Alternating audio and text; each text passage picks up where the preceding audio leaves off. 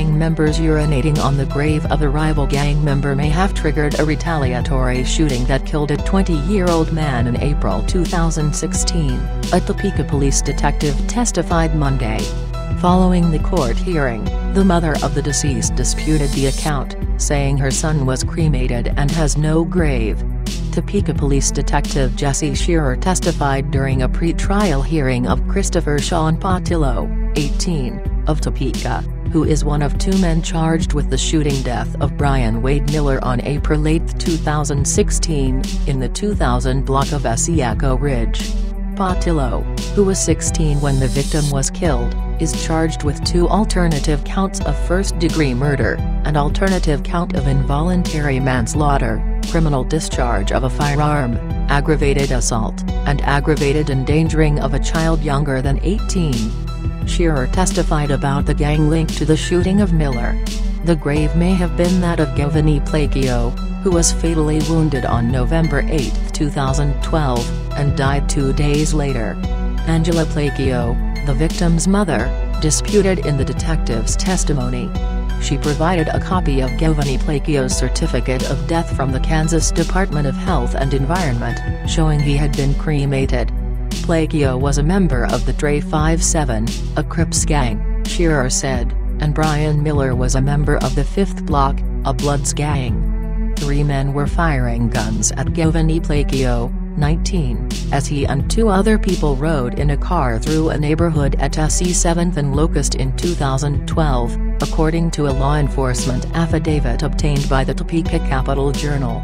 The Millers knew Patillo, and the parties were in rival gangs, Shearer testified. Shortly before Miller was shot, Patillo, then 16, had been released from custody in another case. After the U.S. Marshals Service took Patillo into custody in Wichita, Shearer and Detective Jason Deutsch drove there on June 12 to interview him at the police station. On the day of Miller's death, Patillo and several other people had ridden in a car to an apartment to retrieve a gun to use in the shooting, Shearer said in court. An unidentified person or people entered the apartment to get the gun.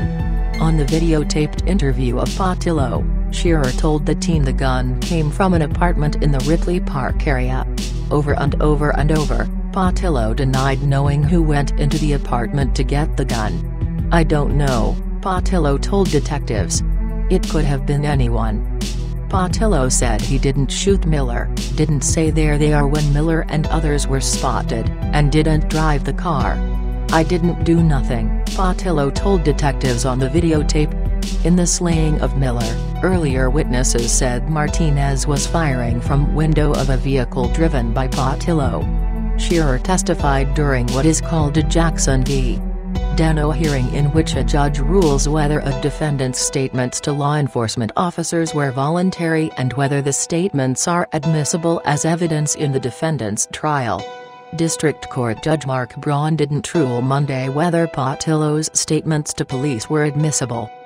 Patillo is to be tried starting July 10.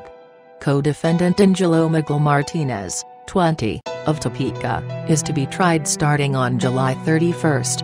Martinez is charged with alternative counts of first-degree murder, criminal discharge of a firearm, aggravated assault and aggravated endangering of a child younger than 18.